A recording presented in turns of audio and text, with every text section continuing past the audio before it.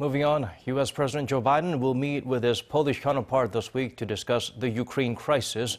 Before the trip, the commander-in-chief is due for talks with EU leaders in Brussels, focusing on new sanctions against Russia. Choi Min-jung provides a glimpse of what to expect. U.S. President Joe Biden is set to visit Poland on Friday as part of his efforts to address Russia's invasion of Ukraine. White House spokeswoman Jen Psaki said late Sunday that Biden will hold a bilateral meeting with President Andrzej Duda of Poland. She added that they will discuss how the U.S., together with its allies and partners, is responding to the humanitarian and human rights crisis Russia sparked in Ukraine.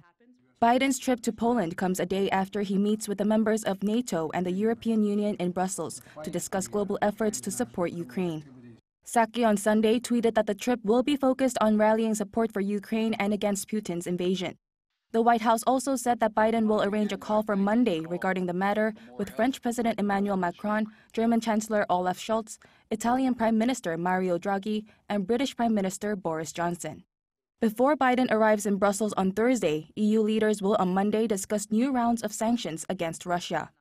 According to Reuters, an oil embargo is being considered. The discussions comes following a series of sanctions already imposed on Russia, including 685 Russian and Belarusian individuals.